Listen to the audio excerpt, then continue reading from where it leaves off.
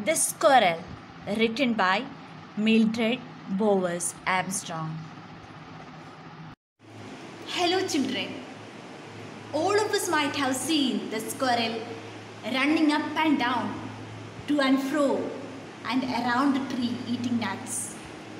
Today we are going to learn a poem named The Squirrel, in which the author speaks about her experience with a squirrel.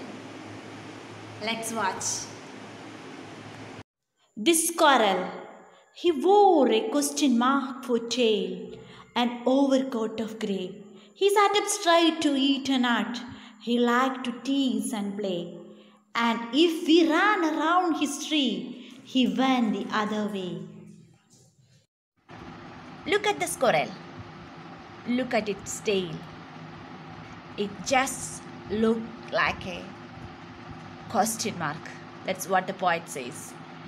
He wore a question mark for its tail.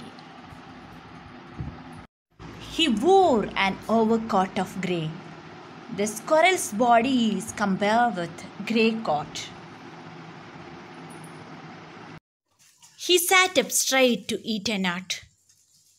See how the cute squirrel enjoys eating nuts. He liked to tease and play. The poet describes the squirrel as a naughty and intelligent animal. He is very playful. And if we ran around his tree, he went the other way. If we decide to see the squirrel closer or play with it, it is impossible because it will run away, choosing the other way.